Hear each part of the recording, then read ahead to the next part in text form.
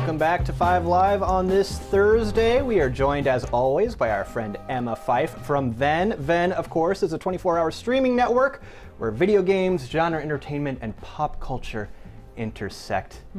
Emma, before we get down to business, happy belated birthday. Oh, no Happy way. birthday, Emma. I saw you celebrated a birthday last week. Yeah, last Friday was my birthday. Awesome. Did you get into any mischief? Not so much mischief. My parents sent me a birthday cake, which was very adorable. And then my team on the download event sent me flowers. And then I also was gifted one of the Levi's collection Pikachu jacket. Awesome. Oh, those are sick. Those are pretty cool. We were going to ask if any video game related gifts were given, so I'm glad you answered Well, there you have your us. answer. Yeah. Emma, let's start with Black Girls Code. It's an organization with the goal to increase the number of women of color in STEM fields. They train girls ages 7 to 17, and their goal is to train 1 million girls by 2040. Emma, people at VENN, you guys have reported on this. We've reported on this here at KTLA. There is a good chance the newest, biggest video games will come directly from some young women and girls with the skills they learn directly from this program. Tell us more about that. Yeah, absolutely. So this program was founded by Kimberly Bryant. She's an alumni of Vanderbilt University. And one of the things she observed when she was first getting into computer science and engineering is that she felt like she didn't see herself represented in that field. And that was a big barrier of entry for other women of color to get into programming effectively. So she started this program so that all of these young women would basically have this support system and have the resources to make a career out of something that otherwise could potentially just be a hobby. This is a great initiative. I love this.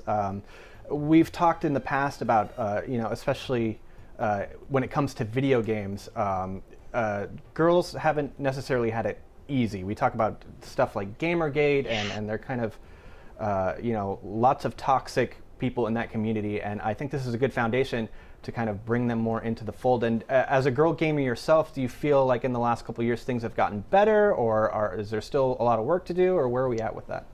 What I will say is that I find that other women in the gaming field to be incredibly supportive of one another. And the thing that's been kind of nice as far as the internet goes, which can also be an awful cesspool of humanity, is that it is a really great way for all of these women with these common interests to find each other and to be supportive of one another. I mean, one of our other hosts on VENN, Chrissy Costanza, was saying that, like, since moving to LA and being in the environment at VENN, she's felt like, oh, I finally found girls that I really connect with.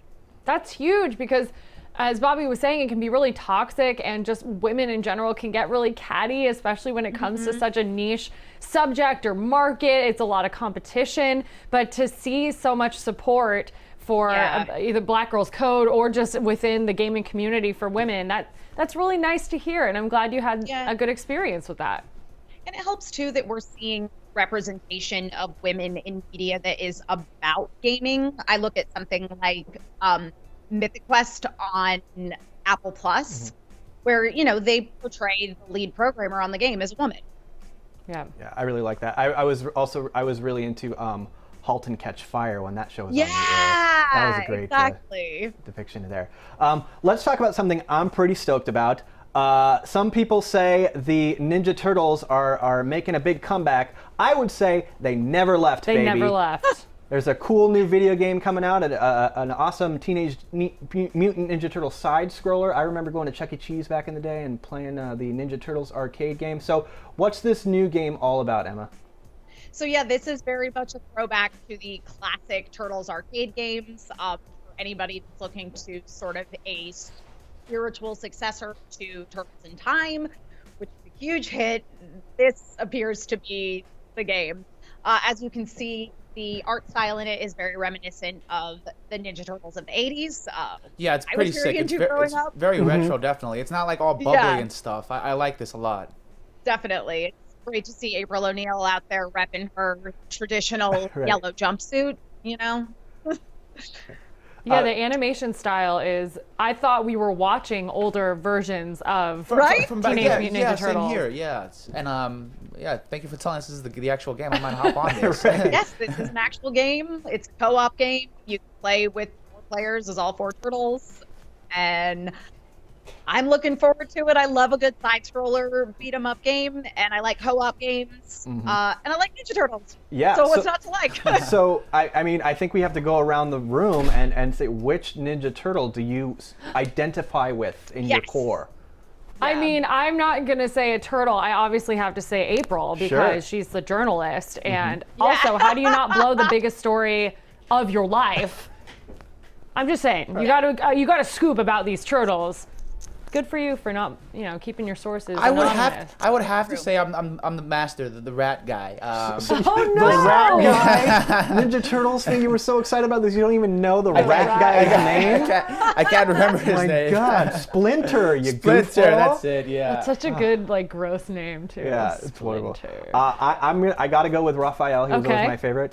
Mainly just because I like the color red. Yeah. But you know what? As long as there's pizza involved, I'll be any of them. Emma, how about you?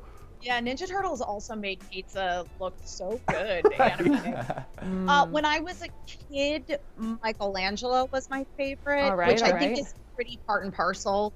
But as an adult, I feel like I'm Leonardo. I'm the leader. I like it. That's awesome. And that's actually funny because I used to like Leonardo and then I switched. So I was like, no, too much leadership for me. I don't want all these responsibilities. I would choose Leonardo because I love DiCaprio. Yes, that's why. There you go. There you go. Right.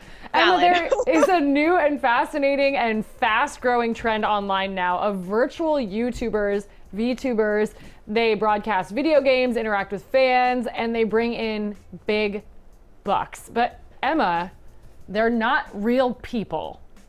What is going on? Oh, they're real adjacent. Michaela, that's her name. Real adjacent. It's like Michaela. Yeah, exactly. So basically what a VTuber is it's like an anime avatar that is standing in for the streamer. So there is somebody behind this anime avatar, but they're putting on a persona, and you never see their actual face. You just see this animated thing instead, and it's done through motion capture technology. You can see some examples here of like the dots on the face or the mocap suits, the way that you would capture actual motion for a video game or for like special effects in film. But yeah, it's definitely a phenomenon that is blowing up. But there's people out there that have millions of subscribers. He's an I being one of the most popular ones. It's actually a Chinese streamer. But yeah, the thing that's interesting about it is there's something nice, I think, particularly for women, about the added sort of anonymity that comes with this, because as we previously talked about, it can be hard to be a woman in the gaming space, and you can be the target of a lot of negativity. So if you are instead this cute little anime girl, it's not fully you. I'm so glad you said that. Yes, because it's so admired that you could be whatever you want to be and not be criticized for who you actually are, I guess. But in the way that I admire like Daft Punk and a lot of like the house music guys, like Dead Mouse and stuff, because you don't see their face and you wouldn't necessarily recognize them, and they can't be picked apart for what they look like. So I admire that in a way, but also it kind of trips me out a little bit. Yeah, for sure. It definitely dwells in a weird gray area, but that idea of not physically putting your appearance out there, because inevitably anytime a woman shows up in a video on YouTube, there's people in the comments that are just automatically commenting on her appearance and not on her male co-host appearance. And which isn't to say that VTubing is exclusive to women. It's certainly more popular amongst women, but there are men that do it, and they're like cute little anime boys. But yeah, there is definitely a level of appeal where you are reflecting your own identity. Yeah. I think. Sorry, Bobby. I think ahead. beyond that, I just wonder. When you're gonna be able to monetize these digital avatars into NFTs. Just saying. Yeah. Just putting it out there. So Oh my gosh, That's you're valid. so right. Yeah. Well, I was curious about, you showed us some of the technology that was being used to do this, the motion capture and stuff. So who can do, I assume not everybody at home has motion cap technology, so you couldn't really just jump on and start doing this, could you? Or is it's it? definitely a hobby that you need to put a little bit of a monetary commitment into, but it's in the same way that you'd put a monetary commitment into doing something like cosplay. Yeah. Good point. That's true. Yeah, that's true. Yeah. It would require a lot of technological knowledge to do the Sure, kind of like yeah. motion capture stuff, but you can learn basically everything on YouTube now, so Absolutely. why not pick it up? Emma, where can we go to watch more VENN? If you want to check out more from VENN, you can watch the download on VENN.tv Monday through Friday at 10 a.m. Pacific time. And be sure to also check out the VENN Download YouTube channel, where we have more gaming and entertainment content.